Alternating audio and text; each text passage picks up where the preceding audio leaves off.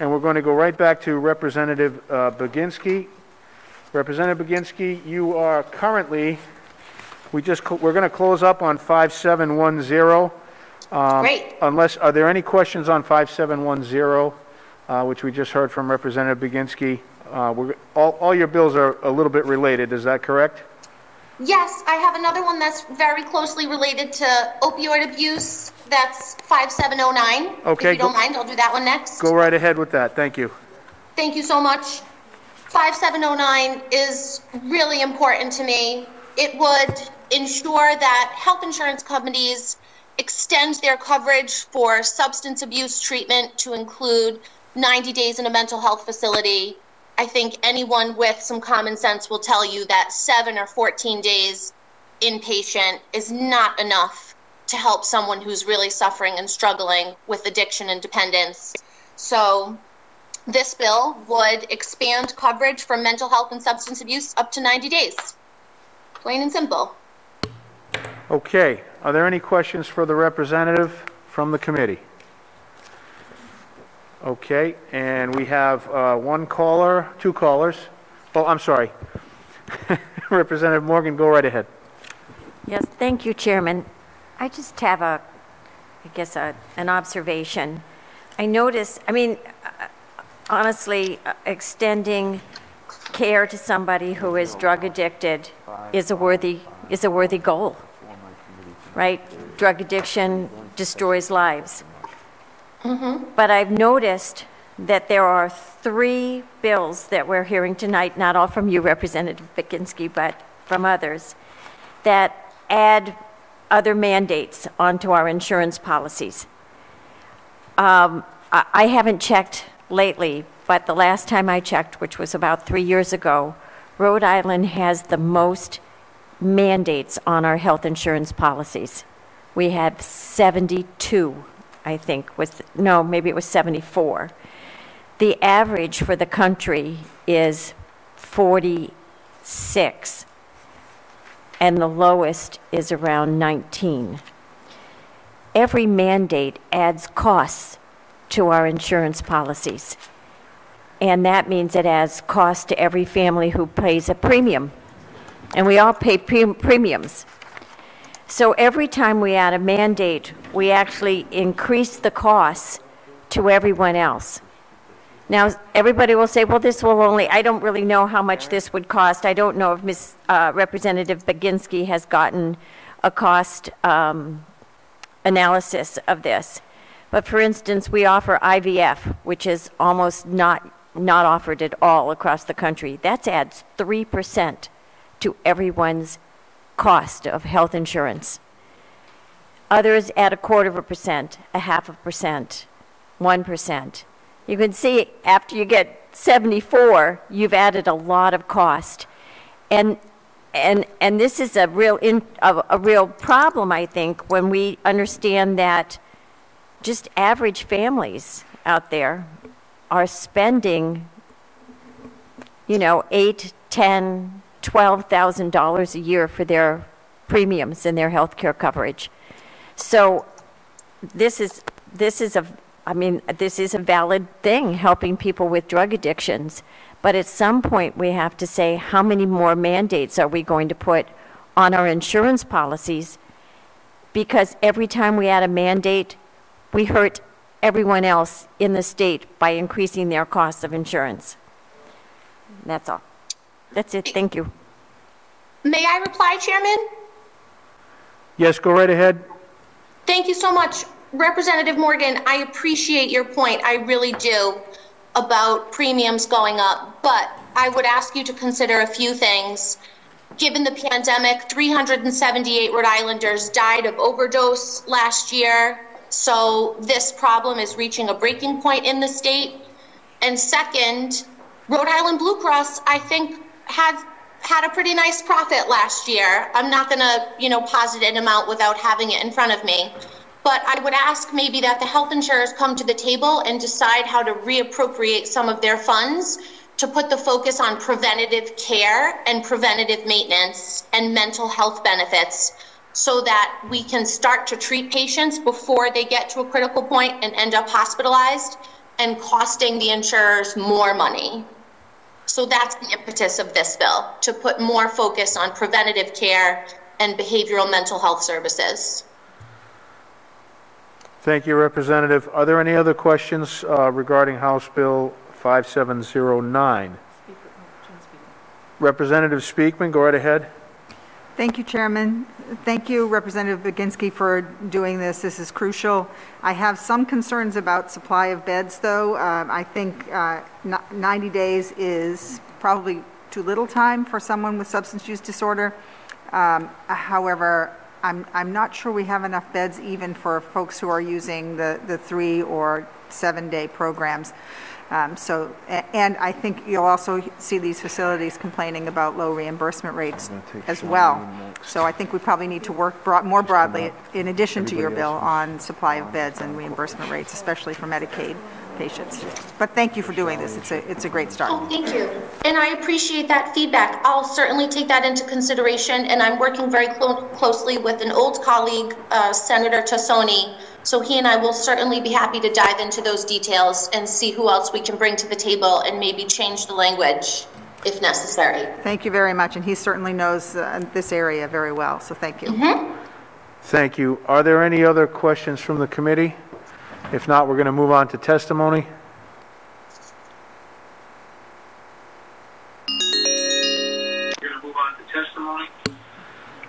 John Tassone. Yeah. John, this is Representative Casey. How are you, sir? Good, Mr. Chairman and members of the committee. Thank you for indulging me on this piece of legislation. As Representative Baginski said, we broke a record last year on overdoses of over 400 here in Rhode Island. The amount of time that the insurance companies are giving someone who's in detox is only 14 days. When I first got involved in this situation, there were upwards of 30, 60, 90, 120 days people were able to stay into treatment and residential care. Now they're at 14. And when they get to 14, then they get on the phone and they call, whether it be United or any of the other providers, and you're not talking to somebody here in Rhode Island. You're talking to somebody overseas that's making a determination on the health of our residents in Rhode Island. Now, if you were to look at the statistics right now, one individual with 14 days of treatment is going back to that facility at least 3, 4, 5, 6 times for treatment. So if you give them the original treatment in the beginning, most of the stuff would be addressed and people would get on the road to recovery at a quicker rate. Now, to get to Representative Morgan's point, I get the mandates, but you also have to look at the point of, if you watch the Players golf tournament this weekend, who was the biggest sponsor? Optum. Who is the biggest sponsor for the professional soccer teams that we have in Gillette Stadium? United Health. Why are they spending so much money on advertisement when that money could be spent for treatment? When I started in this business, it was 1 in 5 families were affected. Now we're 1 in 2 families. And we only see this progressively getting worse due to the pandemic and due to fentanyl coming on the street faster than we know what to do with. So with that being said, I will help. I will try to get a reasonable amount of time, but 14 days in residential treatment for these people that are addicted to fentanyl, it's not happening. And we're going to probably break another record next year if we don't get these people into treatment. Thank you for your testimony, John. Are there any questions for John Tassone? Okay, we have Representative Morgan. Yes, Mr. Tassone.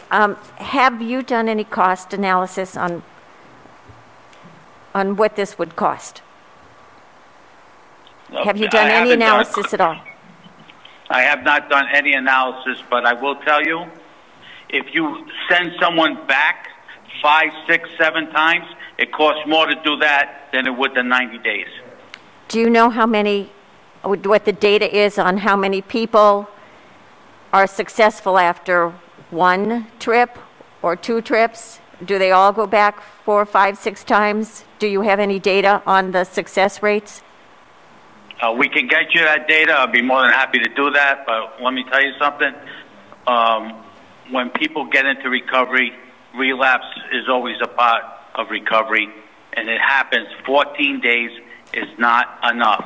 If you wanted to put a bill in that says you cannot advertise and utilize all that money, the millions and millions of dollars, then I would support that one also. Okay, I just would like to see the data on how effective the programs are. But then the last question is, I know that there are drugs now that they have been developing for quite a few years, that if somebody has gone through one of the short programs, they take this drug and it inhibits the need to search out the drug. And they pair that with then talk therapy, or, you know, like an AA buddy, so that they always have somebody to rely on. But they take this drug monthly. I think they're finding that if they do it subdurally, they can put in enough of this drug that it inhibits the searching for the opioid. Do you have any data on how those programs are going? I know they've used them at our prison, at the ACI, with a lot of success. Yeah, that's medicated assisted treatment. That's used all over the state of Rhode Island. Well, so do you have any data on how effective those treatment plans are? Yeah, well, I can absolutely get you that data. That's not hard to get. Okay, great. Thank you.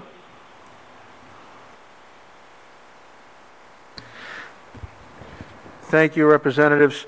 Are there any other questions from the committee on this bill? Okay, if not, we're going to move on to the next one for Representative Baginski. Go ahead, Jackie. Thank you so much, Chairman. This one's kind of interesting. It was drafted with the advice and assistance of the Rhode Island Medical Society. The federal government recently passed a resolution that has a great intention but some unintended consequence. So if you take a blood test or have any sort of biopsy done, the federal government would like us to streamline the delivery of those records and test results to patient portals electronically. But what's happening is patients are getting information in their patient portals that their doctor has not had a chance to review with them yet. So imagine you have a little skin tumor biopsied. You might get an email from your patient portal that tells you you have a malignant tumor without the opportunity to have a conversation with your physician. So you now call your doctor in a panic and say, oh my gosh, what does this mean? What do I do? So this bill would change the distribution of electronic medical records to patient portals. It would require at least 24 hours for physicians to review, make sure there are no critical lab values that patients wouldn't want to receive on their own. Thank you, Representative Baginski. Are there any questions regarding House Bill 5711 from the committee? Okay, Representative Baginski, stay with us. We're going back for 5709. We have one more witness, Ms. Tara Levasser. She's on the line regarding the mental illness substance abuse insurance. Hello, Tara. Hello. Hi, Tara. This is Representative Casey. I'm chairman of the Health and Human Services Committee. You're here to testify on House Bill 5709. If you would, go ahead. Hi, I am here in support of Health Bill 5709 for the insurance companies to support mental illness and substance abuse.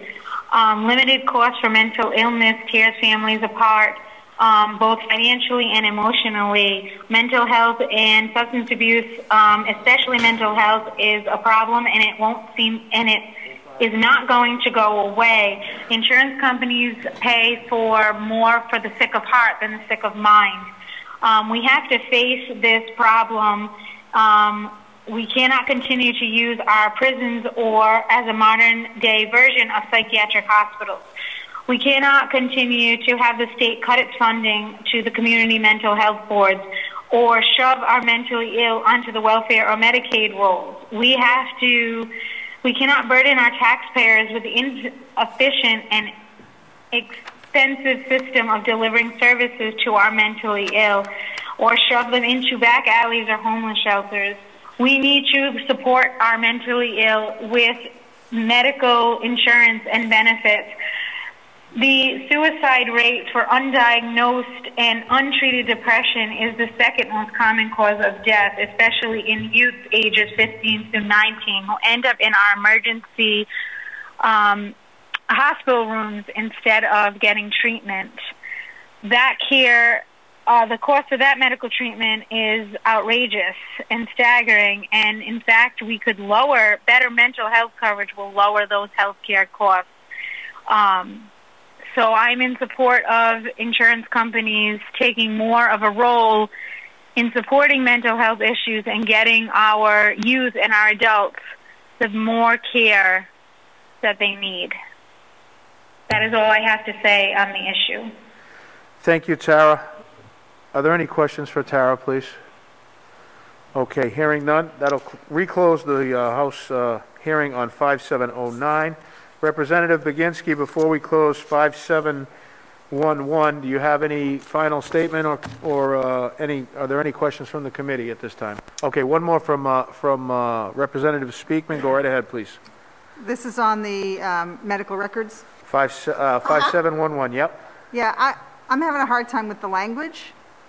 So it says no consent shall be required to release the information to an ordering physician, the result of any life-threatening clinical laboratory test for any patient 24 hours before informing the patient. So does this mean that the labs must inform the physician before they inform the patient?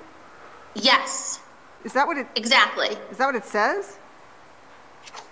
I know that's what you want it to mean, but is that what the language says? It looks to me,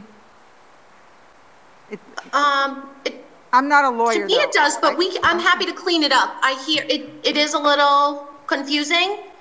I'm happy to clean it up. Because it just says you don't have to consent, the patient's consent is not required to release the information to the ordering physician. But it doesn't say it doesn't say the lab must let the physician know before the patient. And I thought that's what you said you were trying to get. I think if you go back and read the sections of the bill, it's a little bit more clear. I think this is a poor summary, so I'm happy to revise it and work on it, and I'm happy to take any suggestions you might have. I can have a chat with Steve Detoy and take it back to Ledge Council, so I'm happy to consider doing that. Yeah, I was reading from the language of the bill, not from the summary. But okay, just take a note. Maybe I may be just tired and it might be late. So no, I think you're correct, Representative Speakman. It's a little bit unclear. Not necessarily the summary, but right. When you get to the language on lines 9 through 13, yeah. I think it's a little unclear as to exactly what the procedure is. So we may want to take a look at that and kind of clean that up to make it a little bit more clear. Thank you. I appreciate that. Thank you. Thank you for the feedback. Okay. I really appreciate that. Are there any other questions? Are there any other questions for Representative Baginski? Representative, thank you so much for being brief and concise. We appreciate that, and we'd love to have you back anytime. Oh, don't tempt me. Okay, that's going to Thanks, guys. That's going to close the hearing for House Bill 5711. We're going to move on to two bills by Representative Phillips, 5705 and then 5706. Representative Phillips is here with us in studio. Go ahead, Representative Phillips. Live and in Technicolor. There you go. Thank you. We'll start with House Bill H5705. This bill actually came to us in 2019, late 2019, early 2020, actually from the state of Ohio. It's a compact that is incentivizing companies to come up with cures for diseases, not just medicating and getting people to be able to live with the disease they have. It's a unique bill. It's very intense. I've tried to read it a couple of times, and to be honest with you, I don't understand every single line of this bill myself, but I do know that a couple of states, Ohio passed it in July of 2019, and it came to us from the Speaker pro tempore from Ohio, which is Representative Butler at the time, and he came out, he called and emailed me and the Speaker and said that he's coming out to New England to try and see if he can drum up some support for the compact here. And one section on page 7, which I thought is something that should be noted, is that in order to award the prizes to the companies that come up with the cures, the prize amount with respect to the cures for each disease shall be equal to the most recent estimated total 5-year savings in public health expenses. So we're going to have public health expenses, so they're going to award prizes or monetary awards to these companies that are coming up. Imagine us curing cancer, or imagine us curing diabetes instead of just having people live with it and having the insulin and everything else there. Similar to what we did with polio many years ago. This is what this bill is supposed to do. It's supposed to get states on board so that we can try to find cures for these diseases. And that is the gist of this bill, H5705. Thank you, Representative Phillips. Are there any questions from the committee? That's me. Representative Donovan, please. Vice Chair Donovan, go ahead. Thank you, Representative. So the money is donated, Representative Phillips? It will be accrued from the recent 5 years of whatever amount of savings will be on the health expenses. If we're spending, let's say, aggregately in this state, we're spending millions of dollars, like say $5 million on diabetes, and we cure diabetes altogether.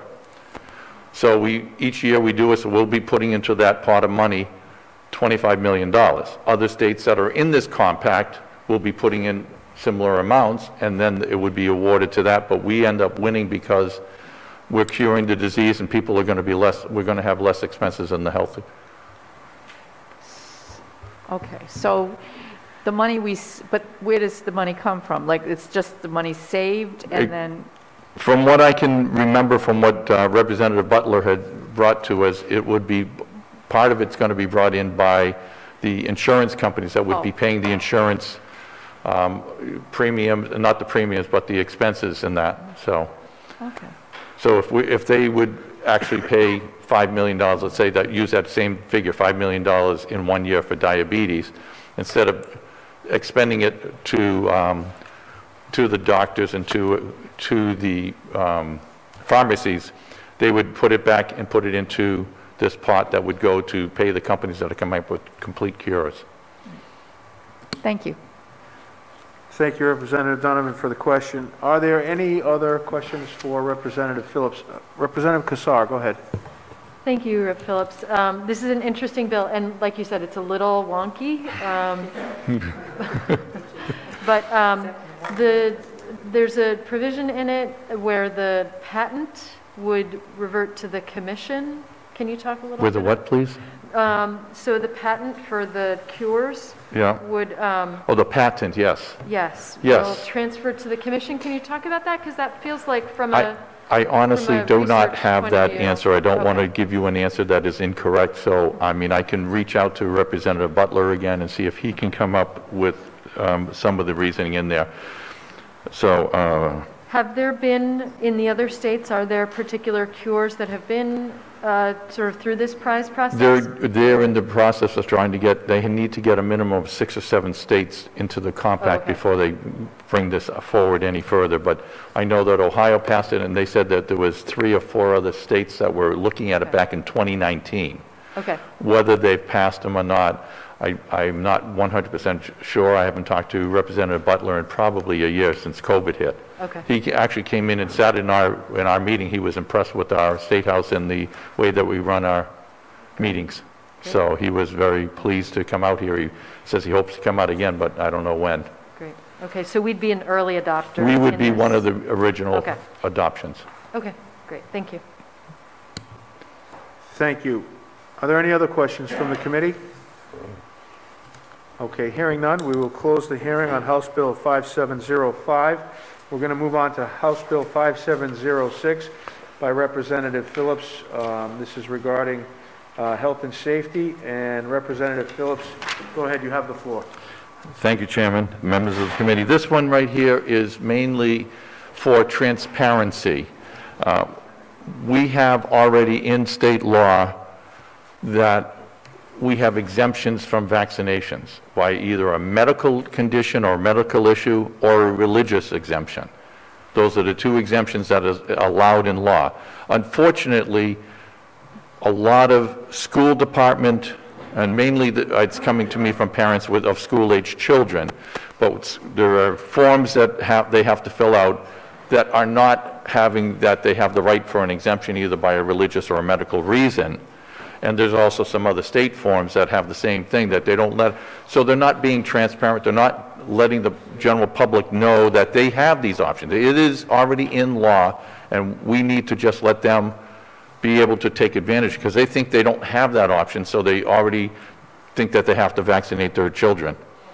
So this is the reason why this is coming out. I've had a numerous amount of people send me emails, give me phone calls at my office, and I just said, you know, we got to be transparent. If we're going to be wanting them to be trusting us, we need to trust them and let them make the right decisions for their children.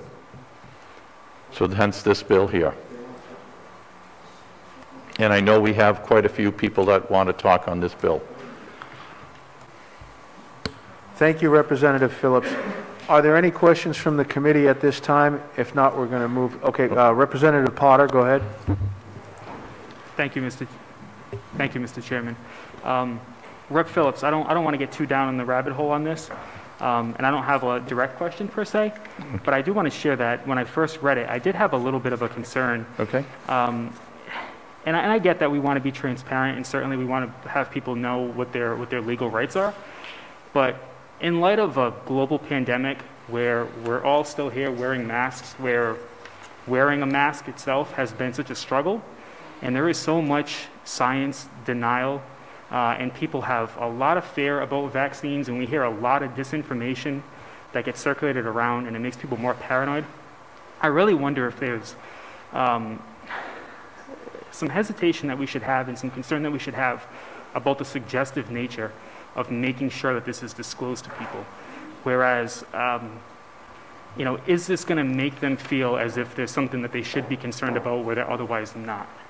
So I know that's not a question, but I did want to just voice my initial concern on it. I don't know if you have anything that you'd like to share on it. I'm happy to listen. I'm not adamantly opposed to it, but it was something that you know, when we're looking around a room, we're all wearing a mask. Yeah. I do think it's relevant to kind of bring that element up. Well, this bill actually came up before the pandemic actually came out, so, but it would hold true to it. If people have that right to have the exemption either for a medical purpose or a religious purpose. We do not have, and we've had bills in the past about a philosophical exemption, but that's never passed. But because the parents do have the right to opt out on vaccinations under religious or medical reasons, why would it be any different? Why do we not want to be transparent? Why do we not want to let them know that, yes, you have this option? We're just trying to, you know, maybe do a bait and switch and say, yeah, you have it, but we're not going to let you know you have it. So this is just telling our state government and our local communities, because it's in the law, you need to do this.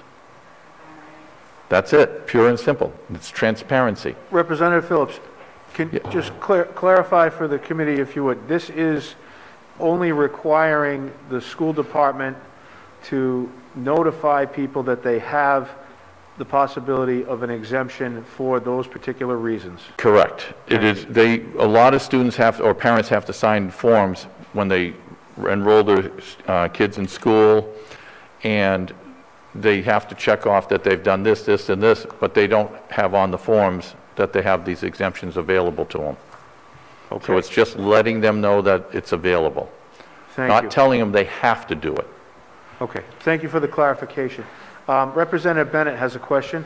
Hey, Representative Phillips, besides Jehovah's Witness, what other religion would stop you from getting a vaccination?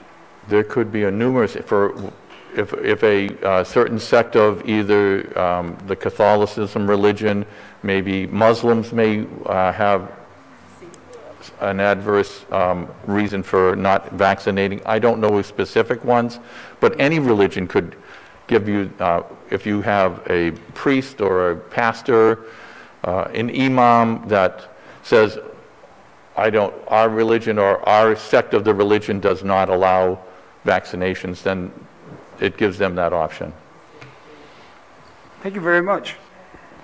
Thank you, Representative Phillips. I have Representative Fogarty with a question, please. I don't really have a question per se. I just want to go back and do a little revision, not revisionist history of what's happened before we're in this pandemic. Years ago, and we had a doctor in England. His name was Dr. Wakefield. I'm from Wakefield, so I remember. And he had a small cross section of patients who developed. Oh God, I'm forgetting the name of the. They were on the spectrum. So, thank you. Yes, autism. Thank you. I'm sorry, I can't believe I forgot that. And so, he put out a study saying when the autism gene is expressed around the 11, 12-month period of time, that he correlated that with the MMR vaccine. And then with this small subset of patients, he went out and he published this, and people picked up on it. And what ended up happening, as we saw in the U.S., is that people stopped taking the MMR vaccine, and then we started seeing measles, things we never saw before, mumps. People were getting mumps. Adults are getting mumps again, rubella, but mostly it was measles and mumps that we were seeing. So then they were also saying that there was inside the vaccine that there was thimerosal, which caused the autism, and, because it was an ingredient that preserved the vaccines. Well, after all this and people putting signs everywhere, I saw them on the farms as you drove along the farm in Middletown, and all over the country. People weren't taking these, and again, increased all these things that we had not seen before. And then they found out, that thimerosal had nothing to do with it.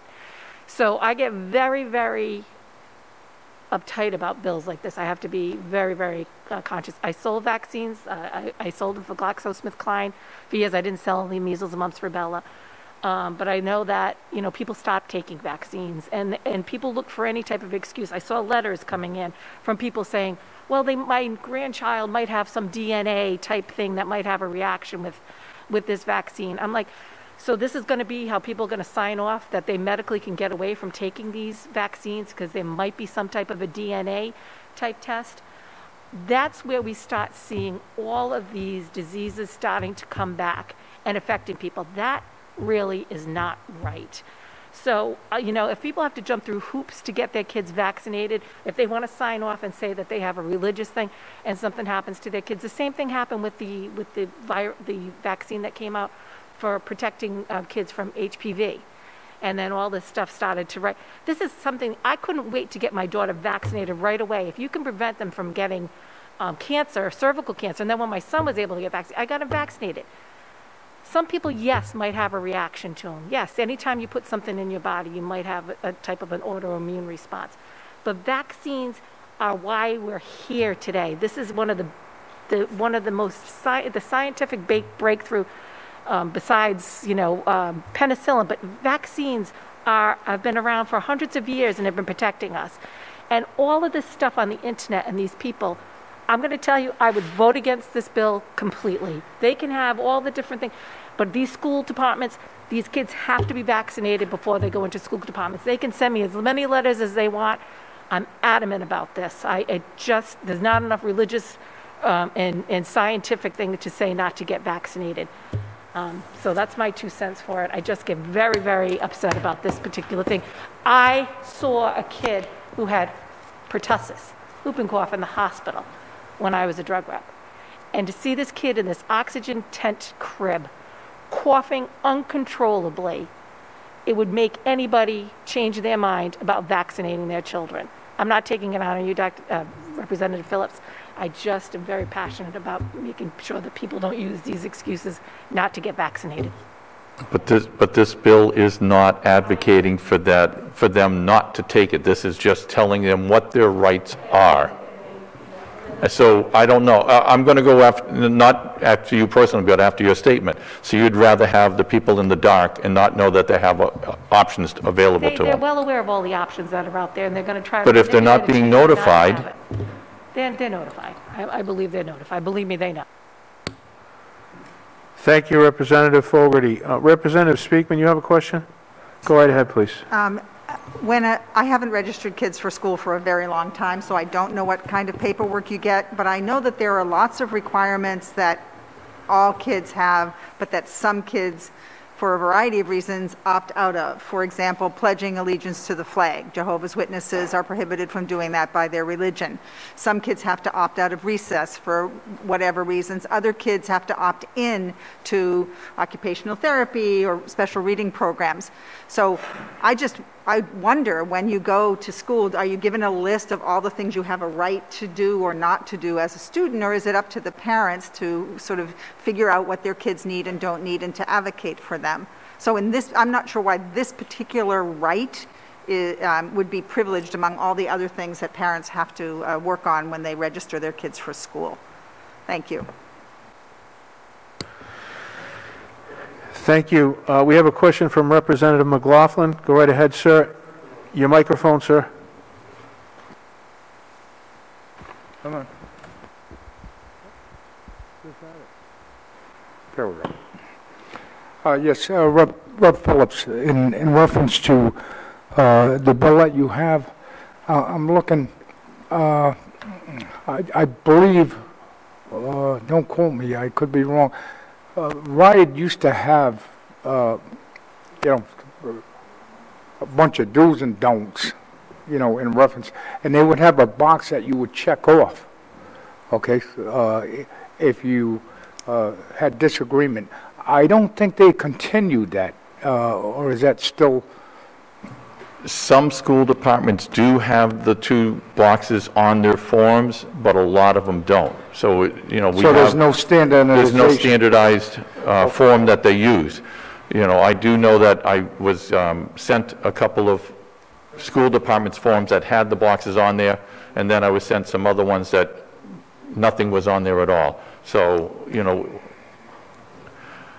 telling certain communities you have that right, and telling other communities you don't, now you are picking and choosing who gets to have that option and who doesn't. That would be something to look into, in reference to having a standard, set forth, on that. And also, while I'm at it, believe it or not,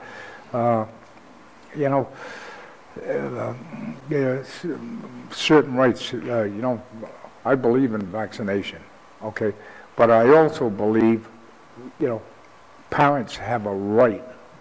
And when I say that, nations have a right. I remember when I was in Vietnam, we'd go out and, believe it or not, provide cover for basically the medics who would go out into the countryside to try and inoculate people, okay? Or issue, they would take blood tests and they do inoculations. Well, the Buddhist religion forbid that. I actually saw, people actually crying because we were trying to help them. So it's kind of weird, Thank you. Thank you, Representative. Are there any other questions for Representative Phillips? Representative Kassar, go ahead. Thank you, Rep. Phillips.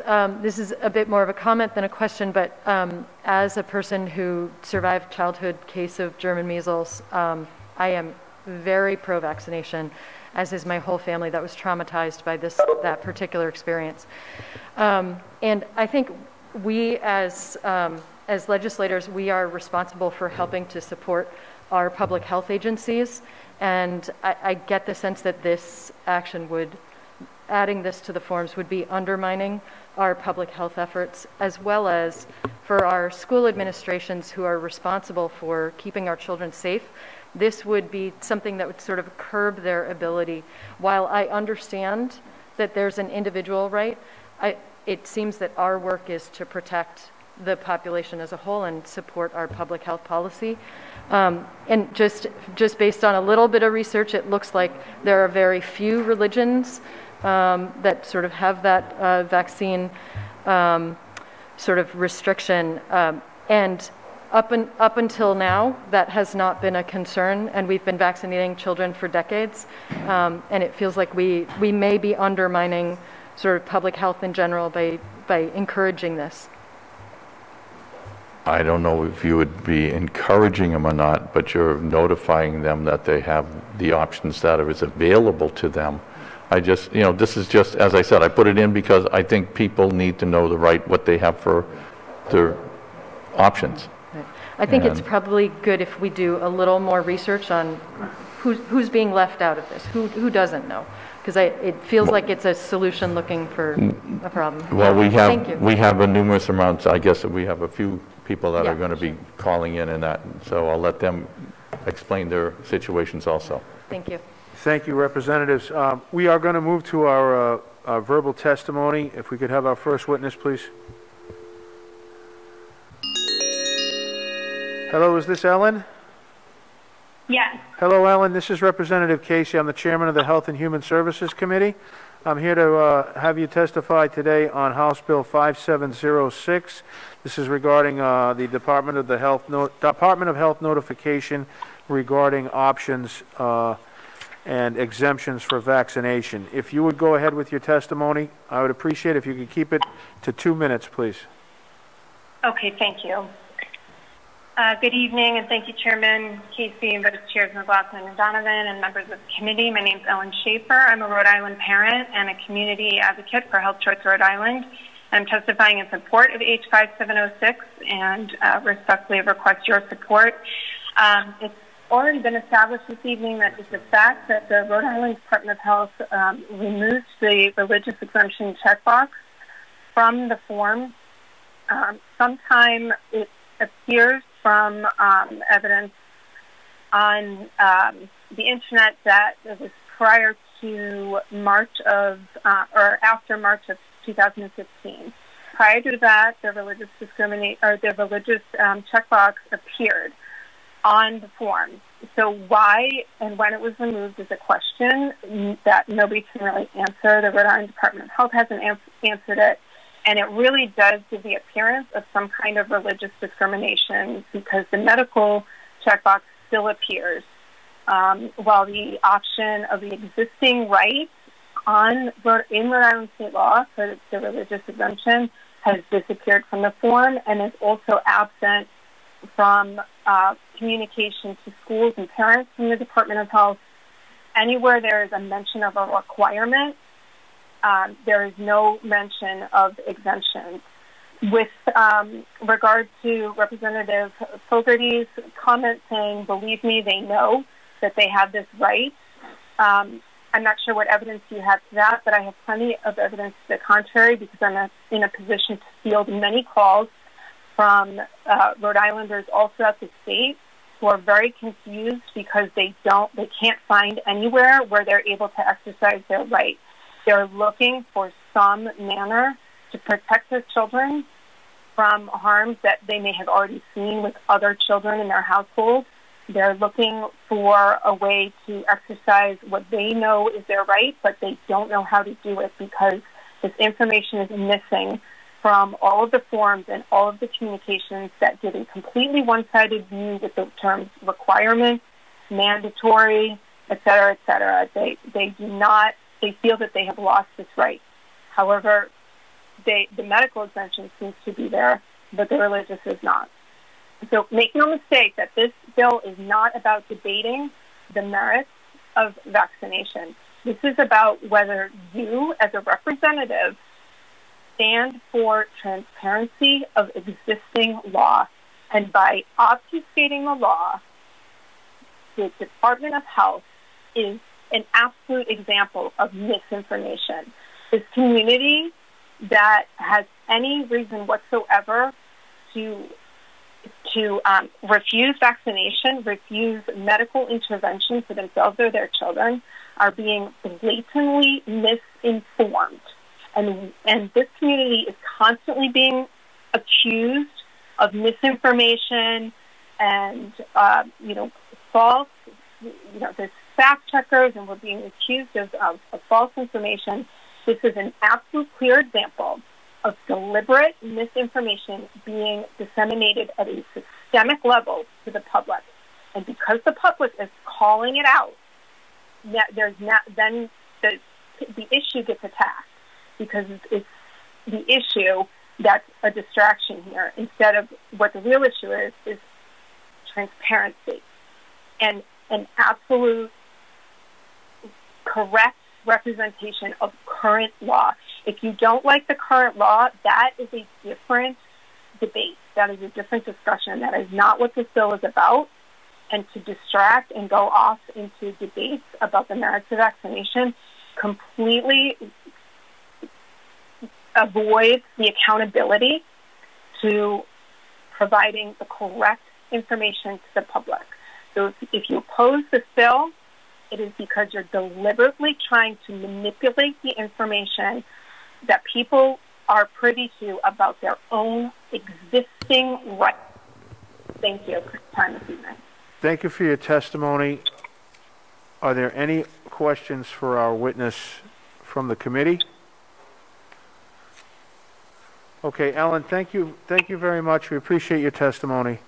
We're going to move on to the next person, please.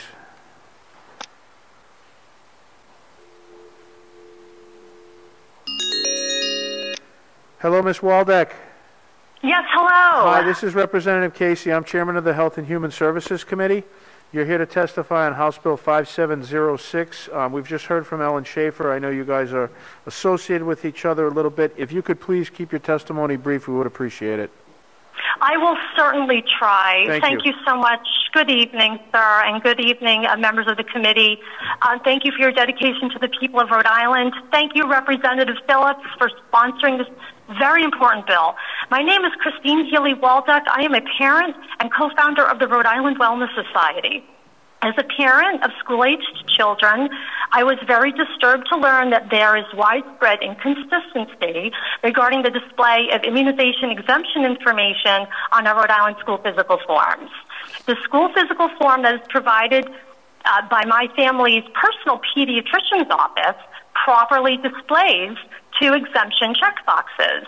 However, I became deeply concerned to see that the same school physical forms that are provided by our Rhode Island Department of Health's website only displays 1 exemption checkbox, and that's for the medical exemption. The Rhode Island Department of Health school physical forms omit the religious exemption checkbox altogether. Is this a mistake? That's what I would like to know. To some people, this omission of the religious exemption checkbox may appear to be a mere clerical, printing, or office error. However, as a parent whose family members deeply suffered life-changing vaccine adverse reactions, I understand how crucially important it is to have immunization exemption information clearly displayed on a school physical form. I view this omission of information, whether it be accidental or intentional, as extreme negligence on the part of our Rhode Island Department of Health. Omitting any important immunization information is a violation of the informed consent ethic. Rhode Island families have the right to full disclosure of all exemption information and the right to know that there are 2 legal immunization exemptions for the medical procedure of vaccination. Some families choose to opt their child out of a vaccination, and it is their legal and inherent human right to be able to do so. Many of these families suffered vaccine adverse events, but the individual who suffered an adverse reaction is not eligible for a medical exemption.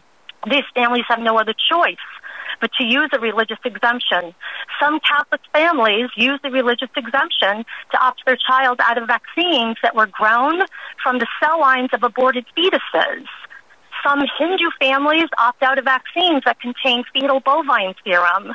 Many families want to opt their child out of the high-risk Gardasil 9 vaccination, which is a requirement for all of our 7th graders here in the state. Whatever the reasons may be, families have the right to know that the religious exemption is available. Families need to know this information in order to make informed medical decisions for their children. The Rhode Island Department of Health needs to ensure that all exemption options are clearly displayed on every school from the state. Vaccines are a liability-free, sold-for-profit pharmaceutical product. Vaccination is not a risk-free procedure. As evidenced by vaccine pharmaceutical literature, data from the Vaccine Adverse Event Reporting System, data from the HHS, Health Resources and Services Administration Vaccine Injury Table, data from the Vaccine Injury Compensation Program, there are very real medical risks and very real injuries and deaths that have occurred after all vaccination procedures. If an employee at the Rhode Island Department of Health deleted the religious exemption option from the box, from the forms on purpose, then that employee is withholding information without the patient's knowledge or consent. And that type of behavior is ethically unacceptable and very unlawful. In closing, I implore the committee to please support 5706. Please help protect your fellow Rhode Islanders' right to transparency, consistency, informed consent, and full disclosure of all immunization exemption information. Please ensure this applies to school physical forms at our Rhode Island Department of Health and all schools in the state of Rhode Island. Thank you very much. Thank you, Christine, for your testimony. We have a question from Representative Fogarty. Go ahead. Sure. No, I don't have a question for her in particular. I've just happened to be looking up myself, and I see right here on the Rhode Island Department of Health religious immunization exemption certificate for use in public schools, private daycare, and daycare schools and colleges. So the form is right on the website. Okay, so... Representative Fogarty, can I answer that? Yes, go right ahead. I just sent it to Okay, the sorry. So what we're saying with this particular bill is when a family goes to get their school physical and they're up for vaccinations, and if a family wanted to opt out of a particular one, they wouldn't know. So in order to go to the Rhode Island Department of Health website and download it, one would already have to know that. And, you know, Rep. Fogarty, I would like to let you know, I live here in Providence. My children went to public schools here for years. And, you know, there are many families here who do not have access to the internet still. They do not have access to computers. Many are undocumented and they're just trying to live. And this is just not something on their radar, but they know that they are concerned about vaccine adverse events because most families are. And I think that it's just the right thing to do. It protects the informed consent ethic. Families have the right to know their legal rights. Are you saying that families should be denied their legal right to know? I wouldn't put words in my mouth like that, Miss. No, Christine, yeah. let's just... And we don't have discussions, of course. We go through the chairperson. Yes, let's just dial that back a little bit. I'm so sorry. I understand it's almost a rhetorical question, and I understand the nature of it. Let's just try to keep this to a little bit quieted down. I want to ask you, for my edification, do you still have children who are in school that have received a form from their school regarding vaccinations that does not have both exemptions on it? I did not. I have 2 children, and I do have one child who the school nurse actually did let families know that there was a religious exemption as well as a medical exemption. I never received correspondence from my other child's school. Okay. But I would like to say that even in my child's pediatric office, that's actually where I get the school physical form usually is from our child's pediatrician. And it's clearly stated right on the form there. I don't know how it is in other pediatric offices. And I apologize if I'm getting a little upset, but, you know, the truth is that many families don't know. And, you know, a lot of people have to rely on, you know, what's told to them. And it's only right that people have the ability to choose and to know what their legal rights are. Okay. So I'm sorry, I didn't mean to sound a little... No, I appreciate your passion. This is somewhat of a heated issue. And I know that there are advocates who want everybody to be vaccinated, no matter what, especially children who are in school. And there are those, obviously, that believe that they may not want their children to be vaccinated. And we're just talking here, we're only talking about being informed that there that there are options. Okay? So, and Ed's right, yes, absolutely. And I just would like to say I just would love it if people would pay a little bit more attention to the children who have suffered the adverse events and now have, you know, permanent disabilities as a result. So I always ask folks, you know, to always keep people in mind who have gotten hurt. Thank you, Christine. I'm gonna open it up to questions from the committee. If you want to hold for one more minute. Are there any other questions from the committee for our witness at this time? Okay, Christine, we're going to move on. Thank you very much. Thank you so much, sir. I appreciate it. Okay.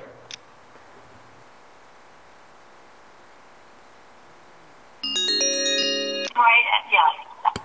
Hello, Madalena. This is Representative Casey. Hi, Chairman Casey. My name is Madalena Chirignota, and I strongly support House Bill 5706 because it would ensure that school forms about vaccine requirements include available exemptions. And I would like to point out that my school's form that they sent home when I was enrolling my children in school did not include religious exemption. I actually just confirmed that today. So some schools are and some schools are not. My school happens to be using the one directly from the state, and it does not have an exemption checkbox for religion. I wanted to thank Representative Phillips for this legislation, as well as Chairman Casey for co-sponsoring it. Thank you for ensuring that the Department of Health, as well as schools, accurately represent existing law. This is a transparency bill. It doesn't actually change anything except make the law transparent. According to Statute 1638-2, anyone entering school must show evidence that they have been vaccinated for a list of diseases, or they must provide a medical or religious exemption. The state school physical form used to reflect Rhode Island law by including exemption information along with vaccine requirements. Within the past few years, however, DOH has removed exemption information from the widely used state school physical form. By omitting exemption information from school health forms, the Department of Health is clearly misinforming the public and thus incorrectly conflating compliance with the law to mean compliance with the U.S. vaccine schedule, which is incidentally the longest pediatric vaccine schedule in the entire world.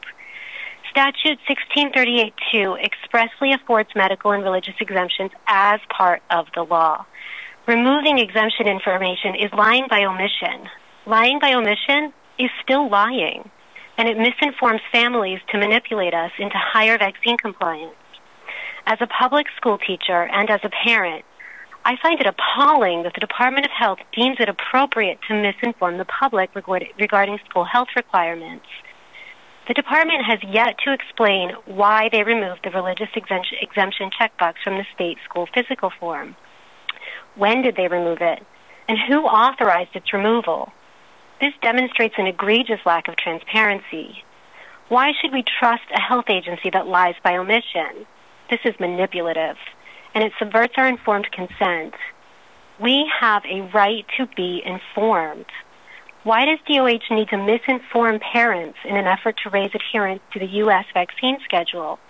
Shouldn't the National Vaccine Program stand on its own merits?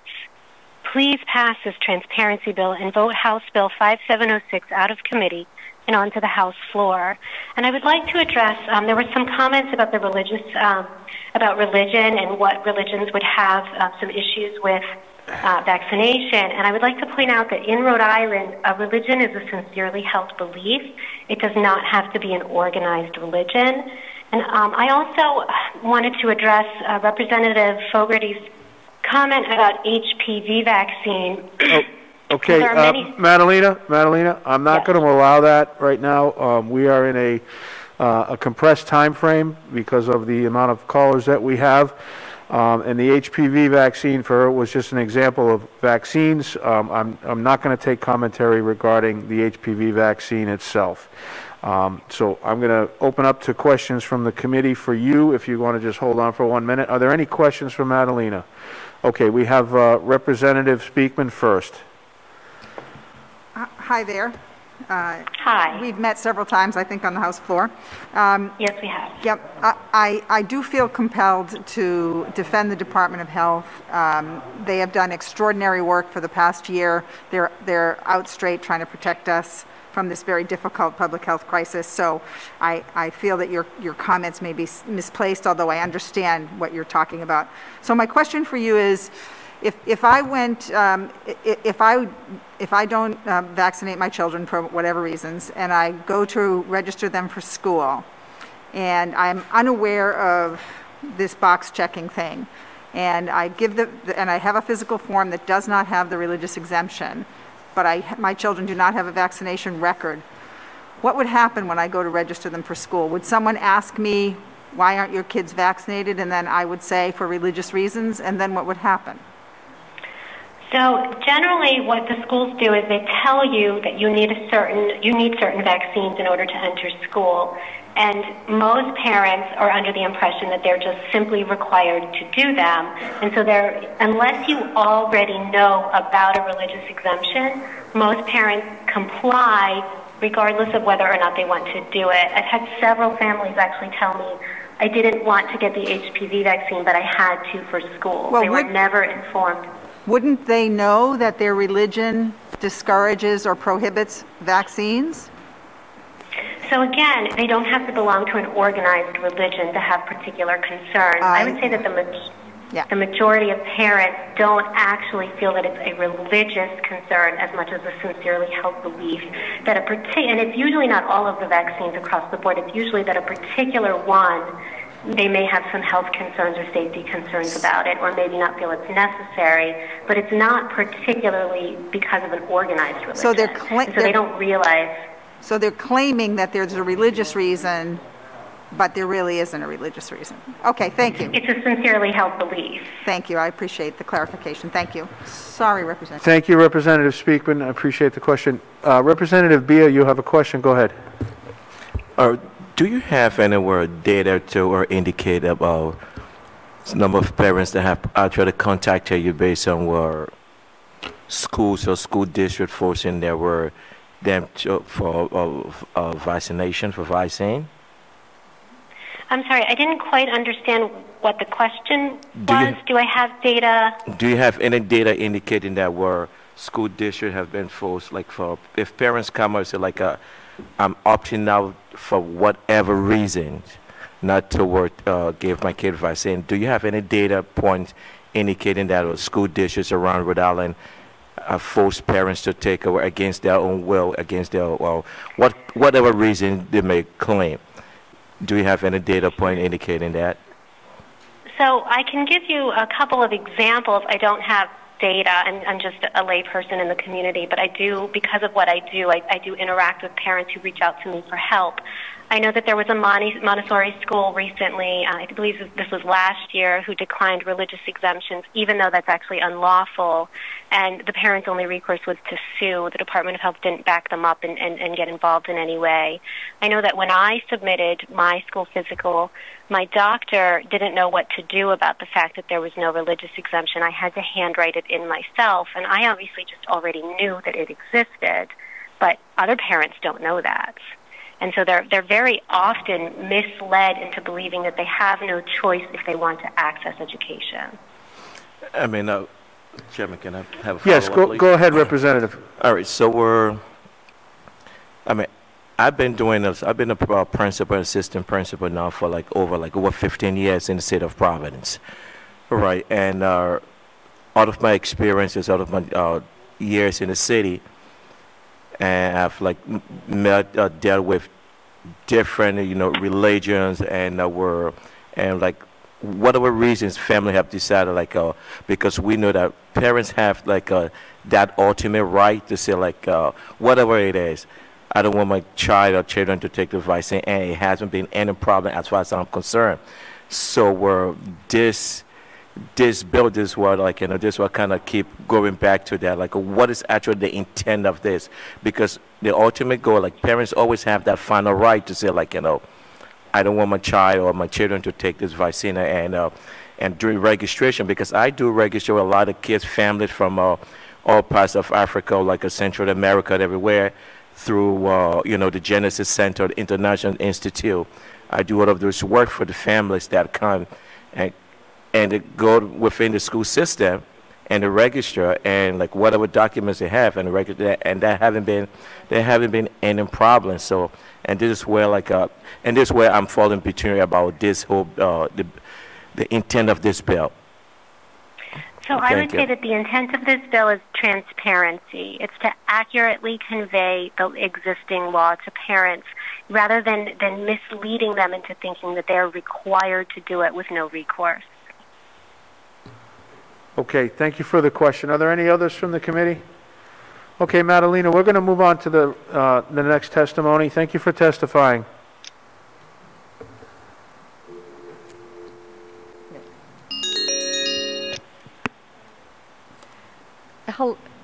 Hello, this is Vice Chair Susan Donovan. You're speaking on Bill 5707. Could you please state your name before your testimony?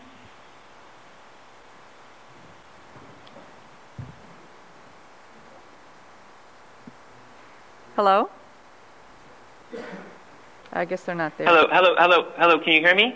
Yes, please state hello, this is Vice Chair Susan Donovan. Can you please state your name before their testimony? Yes, good evening. Thank you, Vice Chair. My name is Joe Daly. I'm an educator and a father from South Kingstown. I'm here to support H5 706, and I'd like to thank the sponsors of this bill, including the committee chairman, for their efforts to promote transparency with regard to Rhode Island state law. The school state physical form provided in my school district does not include the checkbox for religious exemption. Unfortunately, obscuring state law from the public eye is a violation of informed consent. Why are not Rhode Island parents deserving of the law? I cannot think of any good reason why individuals should be denied informed consent. It never makes anything less safe. In fact, it protects people. And to manipulate families by withholding that information, it's an extremely poor way to try and implement public health. If the site is only set upon a metric by the Department of Health, it ignores the rights of parents and individuals. And for so many of us, our health is not a data point. It's an individual decision based upon who we are as individuals, our unique bodies, the choices that we make in our lives, and most importantly, the decisions that we make with our doctors. That's where this decision-making about vaccination comes to. This bill simply lets parents express that right. As I said, my school state form does not include that checkbox. Despite the good work that they do, school nurses are often unaware of the law. In my district, we have to handwrite the information in. You know, I don't quite understand why it's not standardized. And for those parents who want to take advantage of the law for whatever reason, the reasons are really not part of this discussion of this bill. It's just simply letting parents know that it is part of the law. The school physical form, it is the mechanism for which parents are notified. There is no other, religious leaders are not required to inform, it's not their role to inform members of their religion about school state physical forms. The school nurses don't do it. The family doctors don't do it. It's simply this form that parents get and have to fill out. Here in tax season, I was reminded of good old Form 1040, which until 2017, most of us remember had exemptions right there on the top of the front page. Maybe it was ourselves, our spouses, or our children. Those were our exemptions. It was part of the tax law. I mean, can you imagine if if that part of the law was not on the top of the Form 1040. We just had to instead write in what exemptions existed. It's part of the law. You know, it sounds like a bad idea for the IRS. Maybe I hope I'm not leading them on here to something terrible. But in any case, I think you get my point. This is part of the law. We simply believe that parents whose right it is to express that should have that available to them. Okay. Thank you. Thank you. You're welcome. And I urge lawmakers to please talk to families who want to express their legal right, because there are many of them who have very interesting and specific reasons, and it kind of puts it at a personal level if you have an opportunity to speak to those families. So thank you for your support of this bill. Thank you, Mr. Daly. Are there any questions for this witness? Okay, we'll move on to the next caller.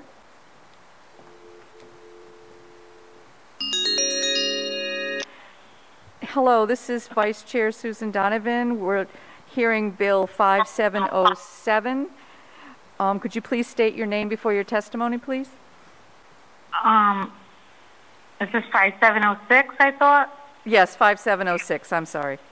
Hi, my name is Tara Levasser. I'm here in support of Bill 5706 and keeping religious exemption and medical exemption in the schools.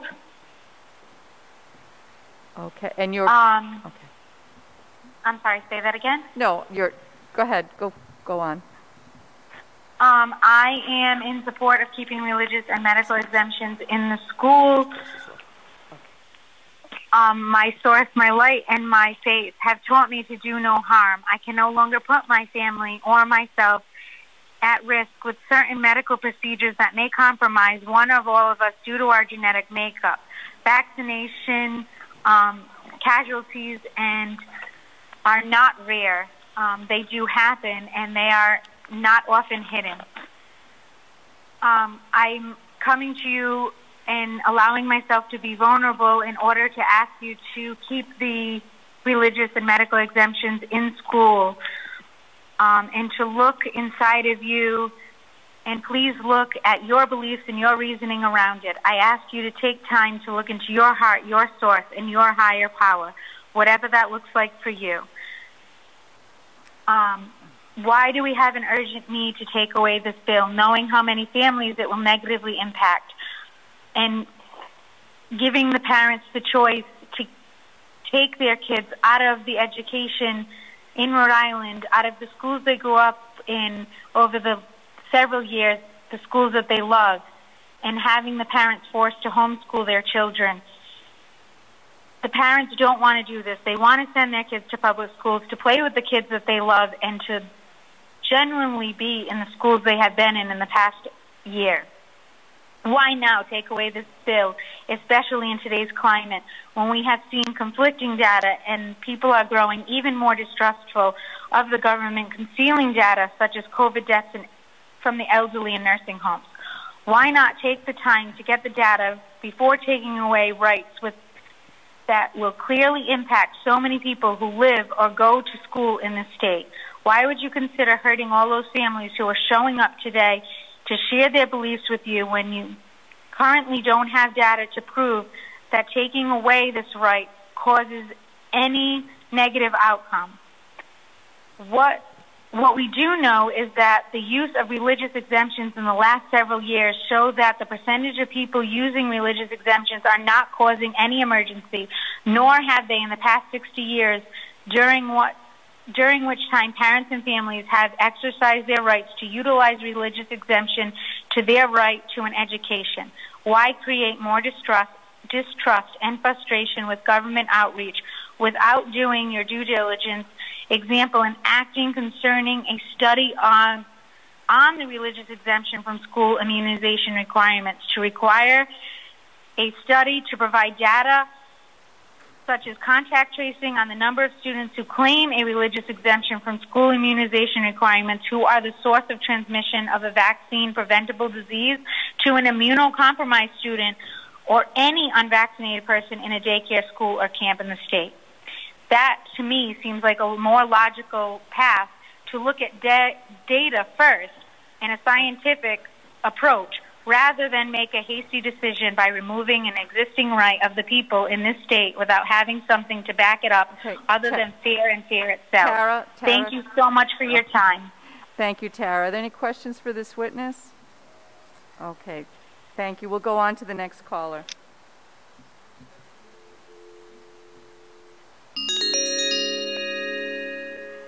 Hello, this is Vice Chair Susan Donovan of... No. Hi, this is Vice Chair Susan Donovan. You're testifying on Bill 5707. Could you please state your name before your testimony? My name is Richard Abar. Okay. Thank you, Richard. You may go on. Hi, I just want to make this quick.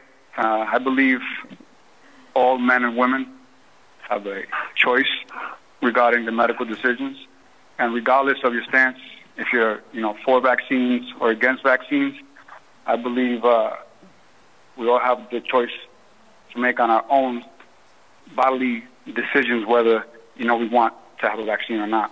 And most people haven't looked at the ingredients, the side effects. They've never looked at a vaccine insert package. They don't know that one of the side effects are death, brain, seizures, anaphylactic shock, etc. I just want to say that everybody should have their own choice to make, and a philosophical exemption should be included in all forms, regardless if it's just kids, high school students, healthcare workers, but that's all I want to say. Thanks. Thank you, Richard. Are there any questions for this witness? Okay, we'll go on to the next caller.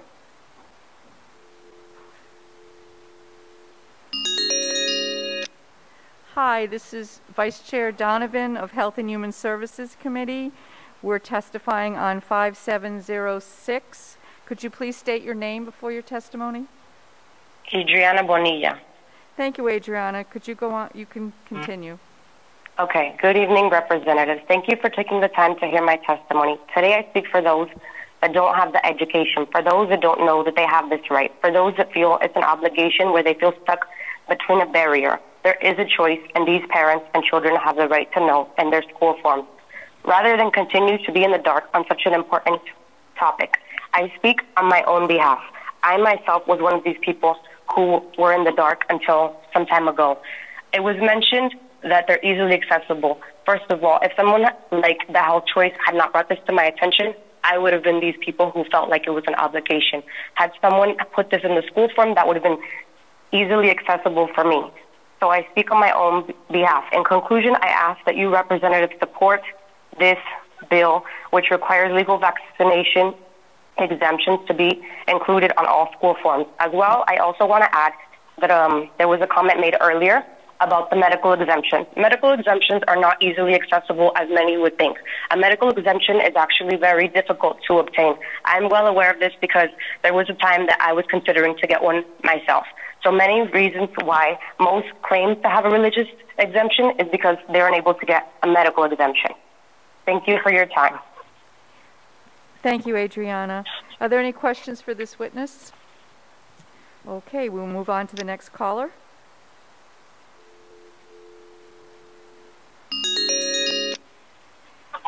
Hi, this is Vice. Could you turn off your device, please? Thank you. This is Vice Chair Donovan of Health and Human Services. We're testifying on 5706. Could you please state your name before your testimony? Sure. My name is Amy Gardner, and I am calling in full support of Bill 5706 and the transparency. One of the major things that was repeated from messaging from the Rhode Island State House throughout the last year of the COVID epidemic is transparency, and yet they are not giving transparency through the schools and the other forms of correspondence in regards to what the rights are for the vaccination options in the state of Rhode Island. And it is used with wording of required, mandatory, etc., usually in capital letters, very much giving the impression that even if this is against somebody's belief system, that they don't know that they can actually utilize that right against their belief system. Because a religious belief is based on your personally held belief system. It is not based on a congregation or an entire statement from an organized religion. Just to give a quick example, is abortion is our topic, the hot topic, but some people from the same religion are okay and some people are not. And there is aborted fetal cells used in vaccines. That will make some people feel that that is a religious reason not to choose this, whereas other people will not feel it as a religious reason, and they might both go to the same church. This is about your personally held religious belief, not organized religion, and everybody deserves to know that they have that right that they can enact and use. And it is not transparent, and it is not ethical, and it is a form of coercion to use words like mandatory, required, and stating that children cannot enter school without these vaccinations, and yet not identifying the other pieces of the law. Our public school department and our Rhode Island Department of Health should not be using coercion. We should support this bill. Everybody should support this bill in the fact that it is transparent, it is our current law, and it is simply saying that the public has a right to know the current law. We are changing nothing. We are not encouraging anything one way or the other. We are saying here is what Rhode Island law says, and here is how you have a right to enact your personal beliefs should you have them. And it's very simple, it's very basic, and I implore all of the committee to support transparent documentation and transparent communication with all of the citizens of the state of Rhode Island. Thank you, Amy. Are there any questions for this witness? Okay, we'll go on to the next caller.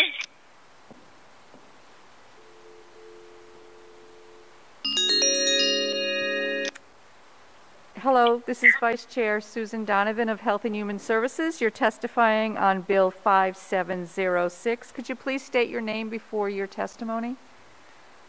Yes, my name's Deborah Jennings. I live in Middletown. I'm a registered nurse.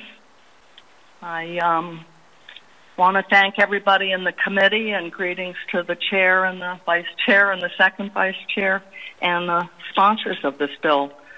As Rep. Phillips said pretty distinctly, this is just about transparency. It's unfortunately we had to get into this whole discussion about vaccines. And the only thing I want to say about that is those held beliefs by some in that committee that spoke out, they have to realize there's two sides of this equation. And as that woman Adriana pointed out, she didn't know this. Nobody told her. She had to learn the hard way. And I think she's representation of a lot of citizens in Rhode Island. And we need to have a consistency. There needs to be a flawless interface between the Department of Health and their messaging with the pediatricians even. They need to know. With the schools, with the school nurses. Everybody's got to get on the same page, and this has to be communicated to the community, to the students, the parents of the students, that there is a choice in Rhode Island, and they have religious exemptions in place if they choose to exercise those, because the medical exemptions are very, very difficult to secure. And that's really about it. This is just about transparency, and it's just going to bring a greater trust in the public health system and in the whole medical community. And I don't think that those people that choose to exercise this right are threatening in any way, shape, or form anyone else. Thank you, Deborah. Are there any questions for this witness? Okay, thank you. Go on to the next caller. No calls? That's okay. So that finishes the verbal testimony. We have written testimony in favor of this bill from Madalena Credinata, Deborah O'Leary, Michelle Maynard, Aaron Dussault, Christine Waldeck, Kelly Morgan, and Patricia Millen. And we have written testimony against this from Ben Chadnock and Nicole Alexander Scott from the Rhode Island Department of Health. That closes the hearing on 5706. We're going to move on to 5716 from Representative Caldwell. Welcome, Representative Caldwell.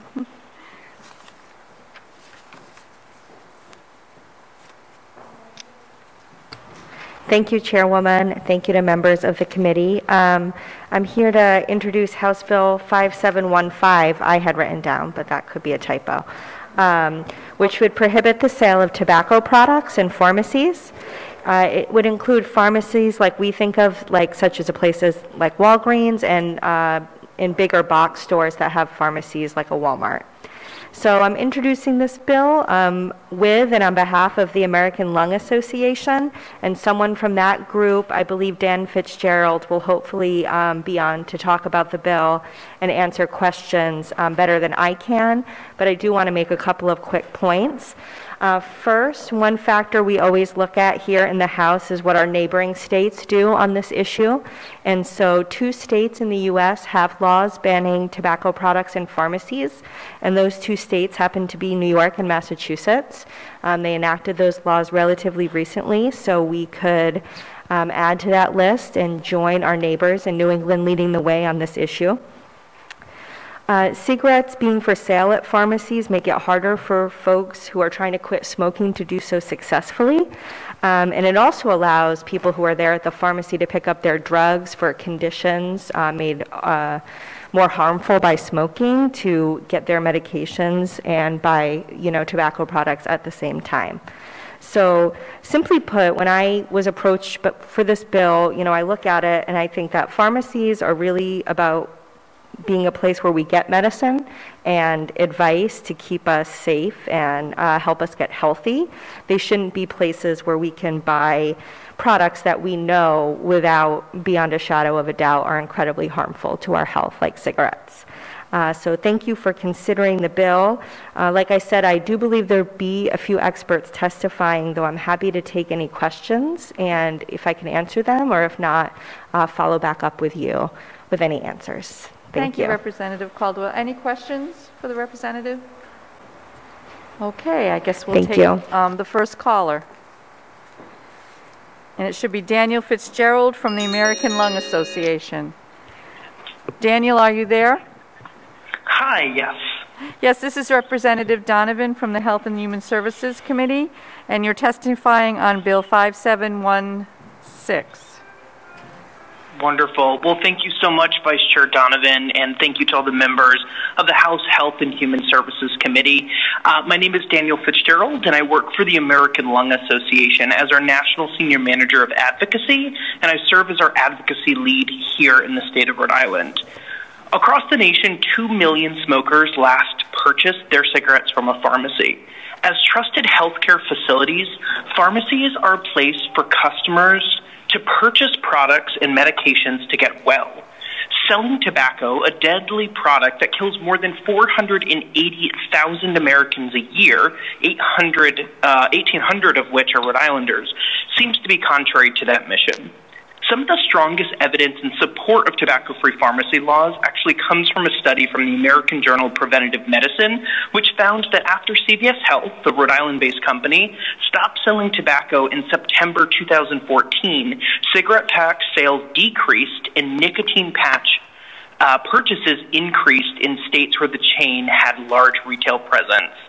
Additionally, adolescents and young adults are uniquely vulnerable to the effects of nicotine and nicotine dependence, causing lasting adverse consequences on brain development. And here in Rhode Island, we know that about a third of youth use at least one tobacco product. And unfortunately, FDA compliance data shows us that some large pharmacy chains that still sell tobacco products are the leading sellers of tobacco products to underage individuals. And as was mentioned, tobacco-free pharmacy laws have actually been spreading across the country since 2008. In fact, there's 243 municipalities spread across 4 states that have prohibited the sale of tobacco products in pharmacies. And in 2018, our neighbors to the north, Massachusetts, became the first state to pass a tobacco-free pharmacy law at the state level. And in April 2020, New York followed suit. Current bills have traction in both Connecticut and New Jersey right now as well. So with that said, the American Lung Association believes that this legislation has the potential to significantly reduce tobacco use and save thousands of lives, and therefore, I would urge you to swiftly pass these measures to help protect Rhode Islanders from a lifetime of dependence in nicotine. And if you are interested in any additional information, I would point you to the written testimony that we provided with support from over 15 public health medical organizations, as well as some really incredible written testimony provided from pharmacists. And lastly, I would just like to say thank you, Representative Caldwell, for introducing this bill. Thank you to all of the sponsors who signed on, and thank you specifically to each of you as the members of this committee for your dedication to this issue. Thank you for the opportunity. Thank you, Daniel. Are there any questions for this witness? Representative Fogarty. Daniel, just a quick question. Since CVS Health, put this in play back in 2004, they said that they've had more people going for the smoking deterrent products. And I'm just wondering if it's affected their bottom line in a positive way, and if you could use that with some of the other pharmacy chains to help reduce these products being in some of the other pharmacies. I'm just wondering if for sure. Thank you. Yeah, go ahead. I'm sorry. If they're following what CVS is doing. Thank you for your question. And I do know, there's been, a lot of that communicated to other pharmacy chains from a variety of organizations. And unfortunately there has been no movement since 2014 for any other national chains to follow suit after CVS Health. I do know that there is some publicly available data that I'd be happy to make available to the committee. I don't have the numbers offhand, but to better speak to kind of what that impact looked like for CVS, if that would be helpful. I'm just interested. Thank you. Sure. All right. Thank you. Is there any other questions? All right. Thank you, Daniel. Thank you. That concludes the verbal testimony.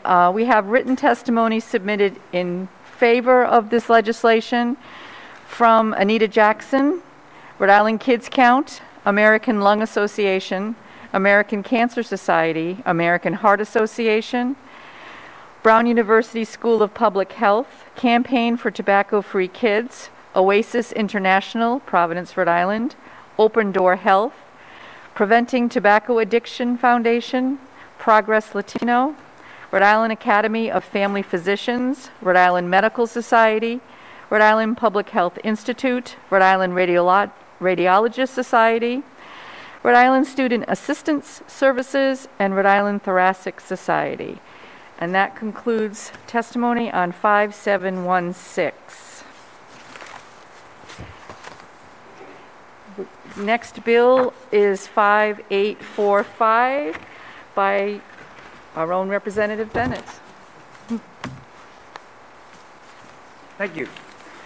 This bill was given to me by the previous governor, Governor Raimondo. It's an act that requires patient contact employees, personal care attendants, high-risk providers to undergo a national criminal records check, and would disqualify those from such employment if they have a criminal record of crimes of violence or other offenses listed. The offenses are listed on page 5. What this would do, the Department of the Attorney General may establish and maintain an automated fingerprint identification system database. They'd also be able to maintain electronic and web-based system. And if you have a criminal background and a list of things that you're disqualified for, but if you get a charge on you while you're already in the position, that the Attorney General will generate that information to the Executive Office of Health and Human Services, and you will receive a letter of disqualification and relief of your job. And if you look, they're pretty harsh. Murder, stuff like that. Patient abuse, mistreatment of patients, burglary, first-degree arson. But I'm not going to read that because you can read it for yourself. All it's doing is tightening up the current system for checking people's backgrounds. And keeping up with it. You know, if somebody does something now, you know, and they're in the process of being prosecuted, they're found innocent, nothing would happen to them. But if they're found guilty, we have to have a system in place that can track that and get it to the right authorities so the person is not in the position of harming others. Thank you, Representative Bennett. Are there any questions for the representative? Yes, Representative Potter. Thank you, Madam Chair. Chairman Bennett, just a small suggestion. I think it's a great bill, and I'd be happy to support it. I would respectfully ask that we remove felony drug offenses from the list of felonies and disqualifying crimes that people could be convicted of. I think we have to be mindful of how the war on drugs has disproportionately affected communities of color, and so many people are in a position where they're you know, theoretically could be working, trying to get their life back on track, and you know, the prosecutorial discretion that people have when they're deciding to charge somebody with a felony offense or with a misdemeanor disproportionately has affected people of color, and I think that's a very small edit that we could make that would be really, really impactful and make this legislation without a flaw. So I would just ask that that's something that maybe we consider. Thank you. The other night in Judiciary, we had the Attorney General on, and we discussed lowering certain crimes to misdemeanors. And he said that a felony drug conviction usually means you're a dealer or a smuggler or something of that nature. It's a serious crime. He's trying to break down simple possession to misdemeanor. So I think that if you are a drug dealer or you're trafficking in drugs to the point where it's a felony count, then you should not be taking care of people, especially people that are mentally ill or aged, you know, because you could possibly, there's a lot of possibilities, and I don't want to start getting into the possibilities of what these people may do. But when you're taking care of somebody and you're putting them, you know, they're putting their trust in you, you know, you have to be able to be trusted, I guess is a good word. As myself as a nurse, I can't have a criminal record, I can't have a criminal background, I can't ever have anything against my record. And if I do, they disqualify you. And I think that this bill has been tightened up really well. I understand about the felony drug conviction, but the Attorney General has addressed this where possession of a certain amount for your own use, even right into opioids, is a misdemeanor, you know, and he's got that in front of Jude now. But a felony drug conviction or a felony arrest and you're proven guilty, I think should still disqualify you from taking care of vulnerable people. But I will suggest it. Like I said, this bill came from the governor. She's not, I imagine Governor McKee would back it, but it's Attorney General, the EOHSS have all talked about this, or EOH, I always get that messed up. You know, and it's something that we're trying to keep vulnerable people safe, you know, and if we don't watch out for them, then, you know, there's people out there, it's like the the molester that goes out and gets a job with an ice cream man, you know? We gotta watch stuff like that, and this tightens it up. I think it's a good bill, and I hope people will support it. And I can mention it to the Attorney General or the new governor to see if they would like to strike felony drug offense, but I don't see it happening. Thank you, Representatives. Representative Giraldo? Yeah, there you go. There we go. Thank you. Thank you, Chairman Bennett. Chairman, can you tell me how this bill would speak to someone who received a robbery charge maybe 20 years ago? Would this still disqualify them from the position? That's a good question. I don't know that answer. Is there a time? Or more specifically, is there like a time limit where these would continue? Statute of limitations. Yeah. I don't know the statute of limitations. I'm not a lawyer. Maybe is there any lawyers here? No. You a lawyer? I think we're going to get testimony from the Attorney General's office, there so you that go. might be a question for them. Thank you. Okay. Yes. Thanks. Appreciate it. Thank you. Good question. Okay, if there are no more questions, we'll go on to the first caller. It's Hannah Stern from the ACLU, Rhode Island. Hannah, are you there? I am. Hi, Hannah. This is Representative Donovan. You're testifying on Bill 5845. Great, thank you. Thank you, Madam Chair and members of the committee for your time again this evening. My name is Hannah Stern. I'm testifying on behalf of the ACLU of Rhode Island. I know it's been a long night and we've submitted written testimony, so I'll be brief, but I just wanted to note that from our perspective, the provisions that would be implemented by this bill are actually even more stringent than the current guidance in place through EOHHS as it relates to criminal record checks for personal care attendants.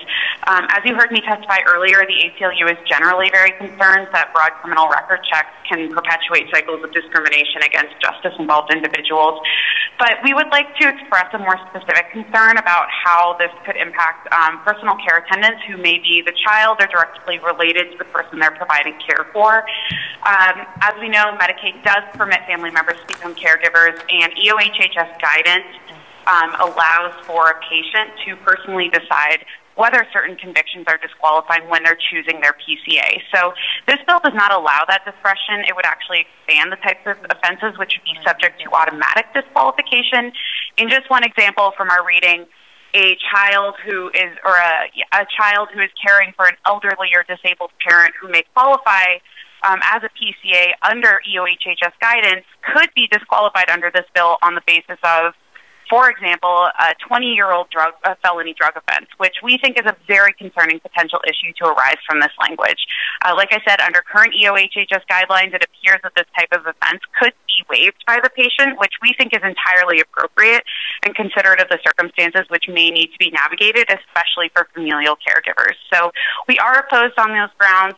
Thank you very much for your time, and I'd be happy to take any questions. Thank you, Hannah. Are there any questions for Hannah? Okay, we'll go on to the next caller. It's Ryan Holt from the Attorney General's office. Hello, Mr. Holt. This is Vice Chair Susan Donovan from Health and Human Services. You're testifying on Bill 5845. Thank you, Madam Chair, and good evening. Good evening, everybody. This is Ryan Holt, the Director of Legislative Affairs for Attorney General Nerona. Not taking a pro or con position on the bill, but I just wanted to just note that we would hope that when assessing this bill that we'd be able to just assess the impact on operations it would have if passed. And just for the committee's awareness, just wanted to note some of the work that our BCI unit currently does. About 120 national background checks a day are processed at BCI in normal times. 300 state background checks a day processed at BCI, as well as basically the front line for security licenses, concealed carry permit licenses, concealed carry permits, also the kind of intake place for the Consumer Protection Unit, and if folks are filing expungements, which is is great. You know, we have a staff that works very hard to process folks as quickly as possible, making sure that that line, again, in times when folks can gather inside, that line is not too long of a wait for anybody that visits us. But the background checks that are processed every year has been steadily rising over the past few years, about 10 or so % each year, but our staffing level has remained the same. So I just wanted to be able to have the ability to assess the impact that it would have on the operations. But one other thing to note, anytime the General Assembly needs to pass a statute allowing for a national background check, we do need to vet that statutory language through the FBI. And, you know, should the committee want to move this bill or an amended version of this bill, happy to work with you all to make sure the FBI has a chance to review that language as well. So with that, that's all I have to say, but if you have any questions, I'm happy to answer them if I can. Thank you, Mr. Holt. Are there any questions for the, yes, Representative Kassar. Thank you, Ryan, for this. I'm trying to understand if what you were saying in regards to the workload, the increased workload, are you indicating that we would need additional staff in order to accommodate this, these requests? It depends, Representative. We'd have to, determine how many folks this would end up applying to, as well as just assessing that with I know that the General Assembly is currently considering several other statutes to authorize more national background checks. So we'd have to just kind of take a holistic view of that. Okay, thank you. And in regards to what the FBI would need to review, is there sort of standard language that should already be included here, or do we know kind of what the parameters are of that? It kind of depends on the different statute, but there is a unit within the FBI that generally reviews it and will kind of give it a thumbs up or a thumbs down. So we'd have to just run that through them. But I guess a good rule of thumb is to look at other statutes that have passed, and a lot of it comes down to the how the results are conveyed to the requester. But it's a case-by-case basis, right? And then just a final question, kind of picking up on what my colleague, Representative Potter, asked earlier in the hearing. Due to the inequitable nature of our criminal justice system having a disproportionate impact on communities of color and low-income communities, some of these offenses that are outlined here may just perpetuate that. And then in specific, the topic that came up was the felony drug offenses. Sure. Does the AG's office have an opinion on the statute of limitations, as was mentioned by Rep. Geraldo? Is there anything that would be recommended here or any standard to consider? That's a great question, Rep. I think that's really more of a policy question for the committee. I was really here to talk about the actual logistics of this, but I would note, that we do have a bill in another committee that would reclassify drug possession, and we do have been on record in support of a lower range of time for expungement eligibility for simple possession of controlled substances. I know that's kind of a little off topic, but just wanted to note that's where we stand. Okay, no, that's fine. Thank you.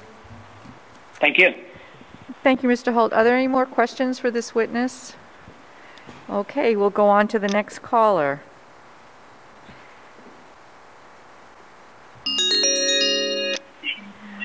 Hi, Bob Marshall. This is Susan Donovan, Vice Chair of Health and Human Services. You're testifying on Bill 5845.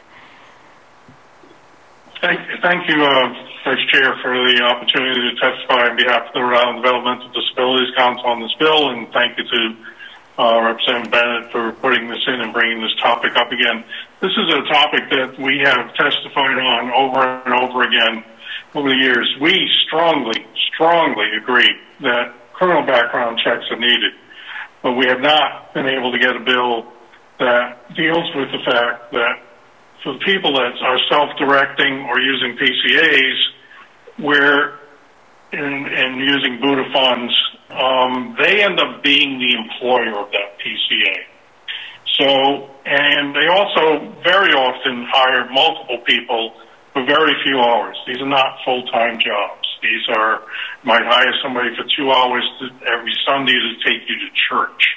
You might hire somebody to come in for an hour every morning to help you get out of bed. But you don't want the same person all 7 days because you need multiple people in case one of them gets sick. You're not going to stay in bed all day. So you they tend to be people that you're hiring for 2, 3, 5 hours a week. And then you hit them, so you try to recruit them to do this for you, and that's a big enough challenge to begin with.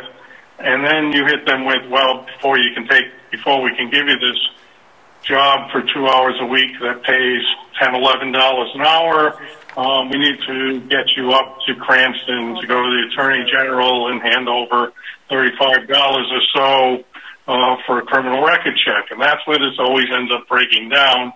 And then this particular version of the bill also throws a $100 fee on the employer for registering. Well, that employer is the person very much in need of services and usually with no money. So that's where we keep having trouble with this, and no one seems to want to come up with a way to pay for it. Having the PCAs pay it makes the recruiting process, which is already very difficult, more difficult. And having the employer pay is even more ridiculous because, like I said, you're talking about someone that is usually fairly severely disabled and is living on SSI, and for them to for them to pay for 4, 5, or 6 of these things as a normal employer would do just isn't workable. So this really needs to be done, but we have to either put some money in the Attorney General's office so they cover the fee to the federal government, put some money in Buddha so that it becomes a reimbursable expense for people that are self-directing, but just putting the law in place and not dealing with how it's going to get paid for, it really makes it unworkable. I'd be happy to take any questions. Thank you. Are there any questions for Mr. Marshall? Okay, thank you, Mr. Marshall. That concludes the testimony on 5845. And the next bill we're going to hear, are you going to do it? Yeah, we are going to move on to House Bill 5551. This is a bill by Representative Lima regarding cruelty to animals. I will give you a brief synopsis. This bill would ban a person or manufacturer from selling or offering for sale in the state any cosmetic that was developed or manufactured using animal testing, if the test was conducted or contracted by the manufacturer or any supplier of the manufacturer on or after January 1st, 2022. A violation of this act would result in a $1,000 fine for each offense. Representative Lima's bill has 3 people for testimony, and we're going to go to our first verbal testimony.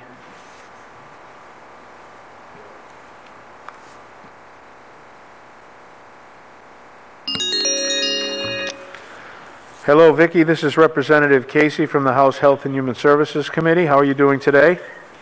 I'm fine, thank you. Good. Thanks for hanging in with us. I know you have supplied some written testimony, and you are interested in supporting with an amendment, I believe? Yes. Okay. If you could just keep the testimony brief right now, I would appreciate that. You can go right ahead. You have the ears of the committee. Thank you so much, and thanks for hearing this bill today.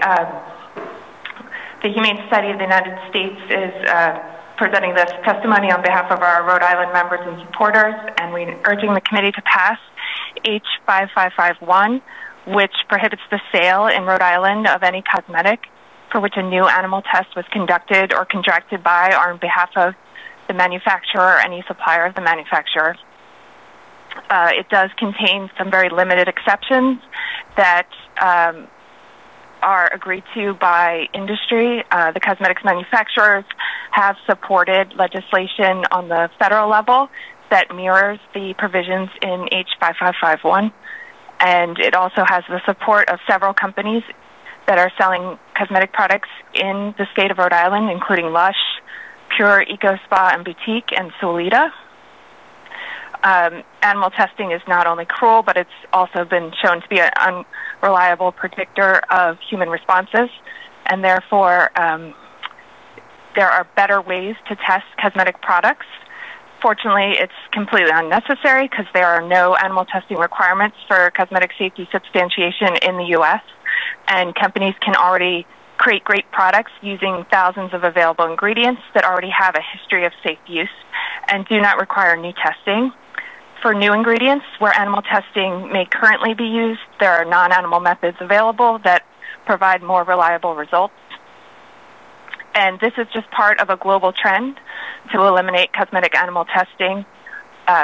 Just this last week, Virginia became the 4th state in the country to prohibit the sale of animal-tested cosmetics, and so we're now asking Rhode Island to do the same. Thank you so much. Thank you for your testimony, Vicki. Are there any questions from the committee at this time? Okay, we are going to go ahead with our next testimony. Thank you, Vicki.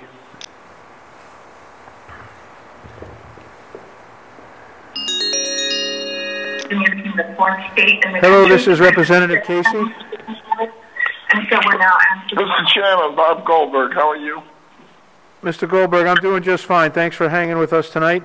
You're here on House Bill 5551 by Representative Lima. If you would go ahead with your testimony. Thank you very much, Chairman and members of the committee. To be very brief, I'm testifying on behalf of the Humane Society of the United States as well. I don't want to repeat the prior witness's testimony. I'd just like to alert you, Mr. Chairman, that the Humane Society has some amendments to this bill, which I will get to you. Primarily, the biggest change in the amendment is it holds the manufacturer responsible, not the local merchant, should he err in doing this, but it gives more to the manufacturer. And I obviously completely support the prior testimony. Given the late hours, I can be contacted at any time, and I will provide the amendments to you, Mr. Chairman. Thank you, sir. If you would, you could forward them to the committee through the clerk and myself. Very good. Thank you. Thank you. Are there any questions for Mr. Goldberg? Okay, we're going to move on.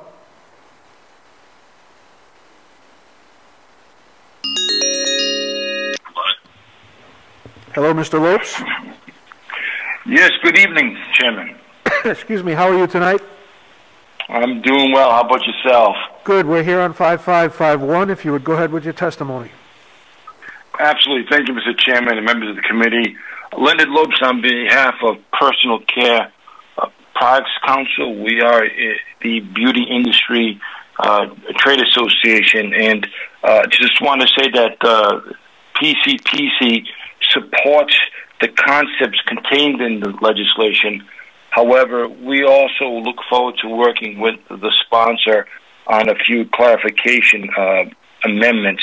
The cosmetic industry has long worked towards eliminating the use of animal testing and has been strong leaders in the search for and development of alternative cosmetic testing methods for safety assessments.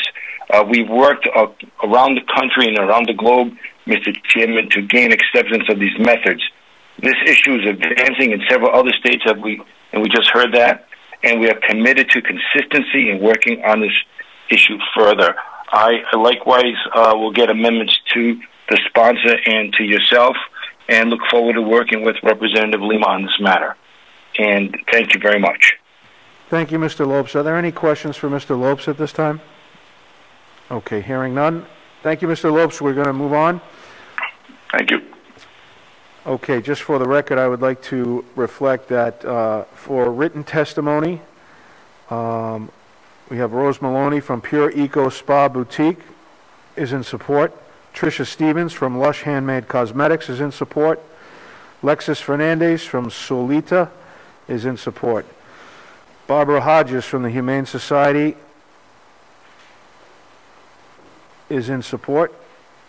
Christine Scarigne from the Animal Defenders International is in support. Cruelty Free International is in support. Krista Albrecht from Vegas is in support. The Rhode Island Business Coalition is against this bill. The coalition includes the Rhode Island Society of Certified Public Accountants, Rhode Island Manufacturers Association, Rhode Island Association of Realtors, Rhode Island Hospitality Association, North Kingstown Chamber of Commerce, Rhode Island Small Business Economic Summit, and the Associated Builders and Contractors of Rhode Island. Then we have in support a Jordan Goyette, Leah Hubbard, and Christopher R. Arnold, who works for the Secretary of Defense. Are there any comments or questions from the committee before I close the hearing? Okay, we'll close House Bill 5551. Vice Chair Donovan, if you would take the next bill, 5708, which is from Representative Potter. Representative Potter, you have the choice of testifying from your chair or from the podium. Thank you, Mr. Chairman. I think I'll stay put. Go right ahead. All right. Thank you, fellow members of the committee. So this bill actually came to me from a constituent. She had reached out to me really concerned with the increase in frequency of power outages, and she is somebody who uses a CPAP machine at night to breathe. As we were talking, she mentioned to me that her health insurance carrier had denied her coverage on purchasing a backup battery for her machine. And if I recall correctly from speaking to her, I believe she told me that the insurance provider told her that it was a quote-unquote luxury. So I looked into the cost of these batteries, and they can be anywhere from $200 to $400. And, you know, just considering that, when I think of most people who are using a CPAP machine, they're probably, I'm going to go on a limb, elderly people, probably on a fixed income. And, you know, a few $100s can really be the difference maker in whether or not somebody purchases that or has the ability to purchase that. So you would think that, you know, if somebody might not opt to get it, understanding that the folks that hook up to these machines aren't just doing it as an option, right? It's really providing a health benefit to them. We would think that health insurers would want to provide that kind of coverage and keep their insured in the best health possible. And it seems like such a no-brainer that you know we would act on this and provide those people a safety net in the event of a medical emergency. Will be a medical emergency in the event of a power outage. So I think it's pretty straightforward. Not a controversial bill. Open to any questions, but I would very much hope to have the committee's support on it. Thank you. Are there any questions from the committee for Representative Potter? Thank you, Representative Potter. You want to close? Okay, I guess that closes the committee hearing. Oh, close the hearing on Bill 5708. And you could. Okay, before we close the hearing entirely, are there any questions or commentary from the committee? Okay, once again, I'd like to thank all of you committee members here and with us virtually for your attendance and your attention tonight. Again, it's been a long meeting. Everybody please drive home safe. This will close the meeting. I will take one motion for adjournment. So moved. Okay, from Representative Giraldo. Any seconds? Is anyone in favor? The meeting is adjourned.